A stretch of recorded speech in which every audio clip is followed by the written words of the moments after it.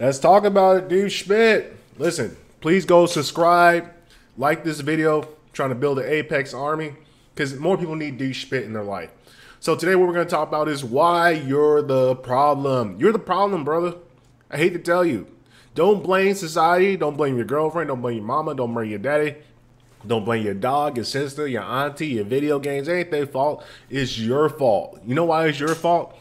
Because of 3 reasons. You don't think big enough. You're scared to change.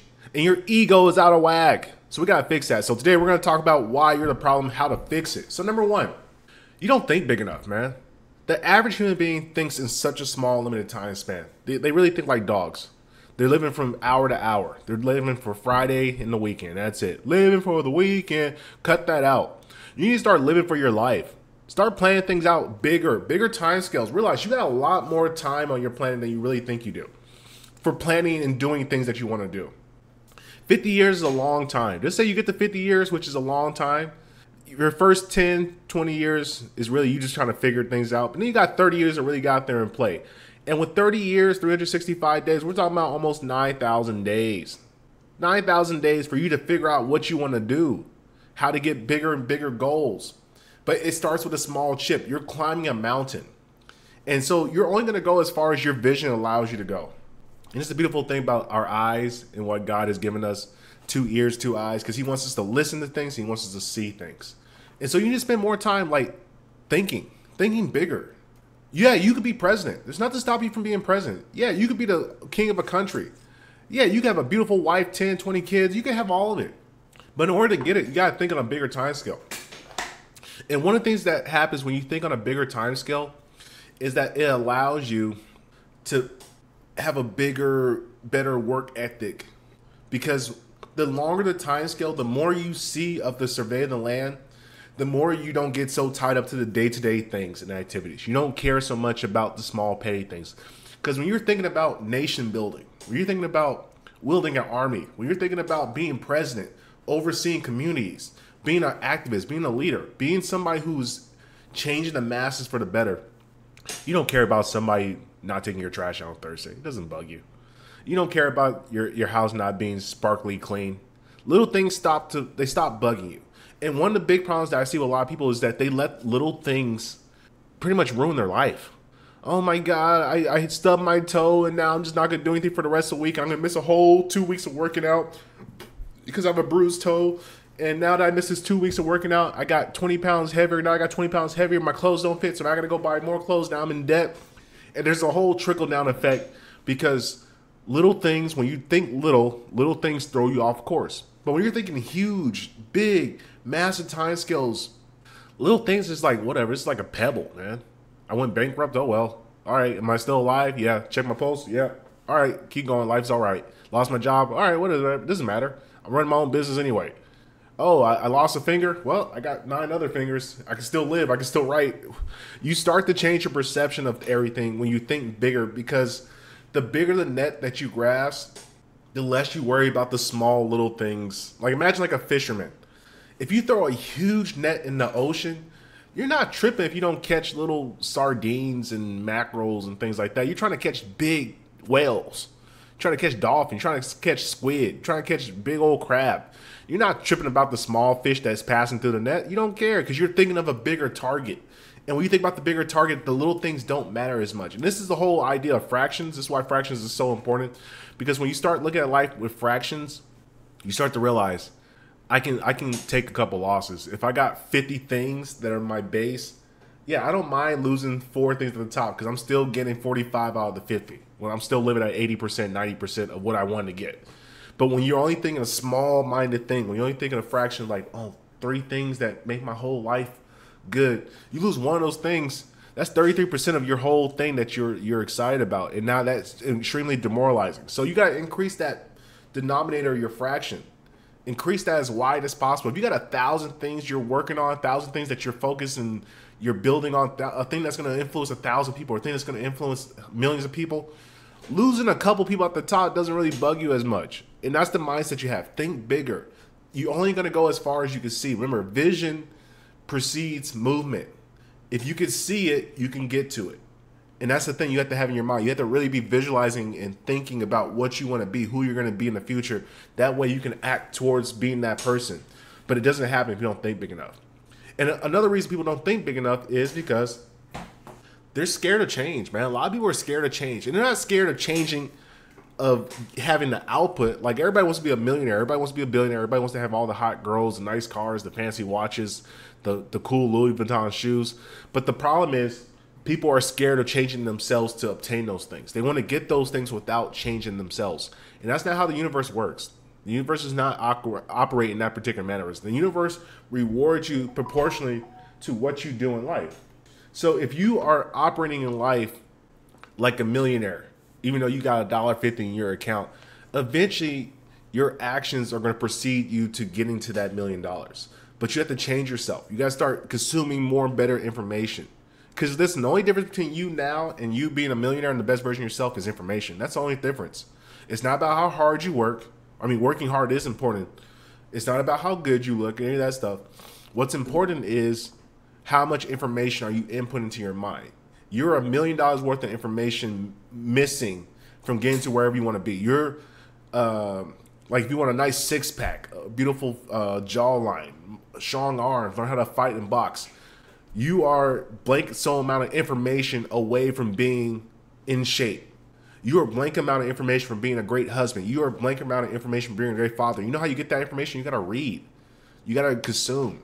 You got to watch things that teach you to be the person you're going to want to be in the future. If you don't do that, you're never going to get to where you want to be. It's just the plain simple math of life. Inputs equal outputs. So if you don't like your output, change your inputs. Because at the end of the day, time doesn't change. You get 24 hours a day, 7 days a week, 365 days. Everybody gets the same thing. So what's the difference between the guy with the six-pack, the big muscles, and all the beautiful wife and kids?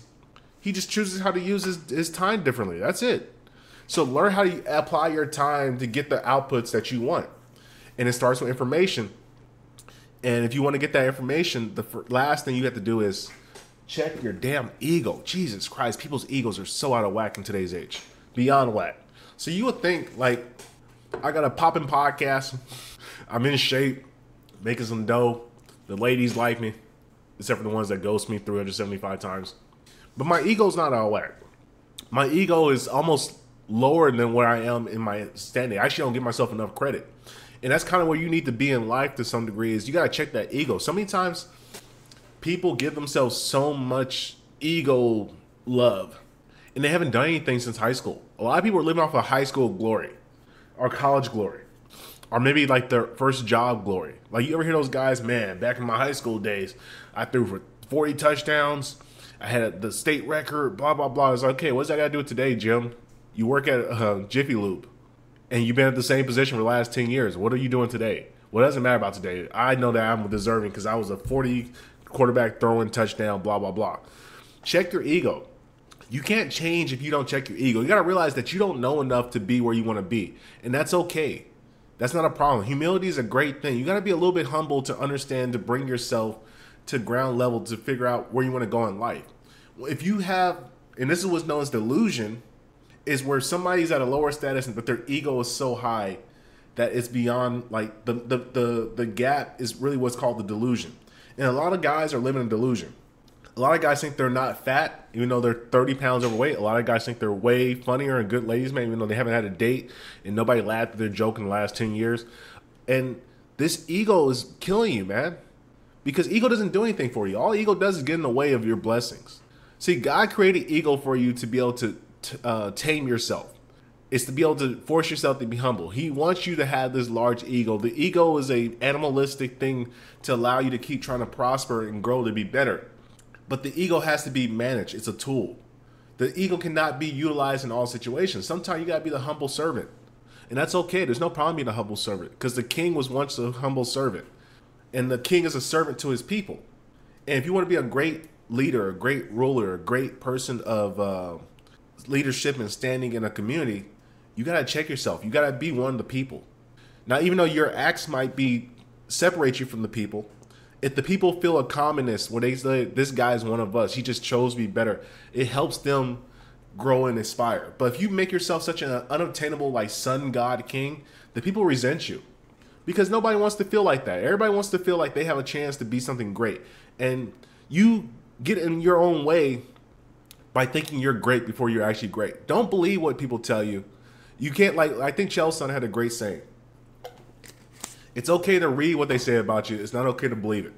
And see, a lot of people believe their own hype from their parents that they told them, like, you're the greatest kid ever. Or their teachers, oh, little Jimmy, you got A+, you're so smart. It's nice for them to say it and you can appreciate it, but you can't believe it. You have to know that the only way I'm going to be great is by pummeling myself and working hard and putting myself in the best situation to be successful. And understand, I'm lucky. I'm grateful for the position I got put in life. I'm lucky. I'm not some great person who just decided to be the ultimate blah, blah, blah God. It's like, no, there were so many circumstances, so many people, so many things that broke right for me to allow me to get in a position that I'm in. Like, I look at my own life. I'm not some great deity or anything like that. I had a lot of lucky breaks. I had a lot of good friends who helped me out along the way that put me in positions to be in the position I am today where I can be successful. I had a guy bail me out and help me get my car out of repo. I had another friend hook me up and help me get a car. I had somebody who bought one of my books for like $200 to help me get a beater car. I had so many beautiful lucky breaks that people give me throughout my life. And because I got these lucky breaks, it helped form the man that you see today and give me the experiences I have today. If it was not for those people who were looking out for me, pushing me to be great, I don't know where I would be. And you know why I was always able to get help and people were always kind to me in that way? Because the ego, I checked my ego. I never tried to big up somebody. I never said I was just better than you. I'm not. Me and you are the same. We got more commonality than we have differences.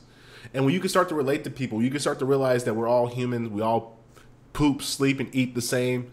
We all want to be loved and cared for. We all want to be respected and admired. It makes life easier. So listen, get out your own way. You're the number one problem that's keeping you from being anything you want to be because you don't think enough, you're scared of change, and your ego's out of whack. Check those 3 things. Subscribe, like this video, share, and please, people, understand, you can change because I can change, and I can change because you can change. And you're probably in the midst of a great change right now. Peace.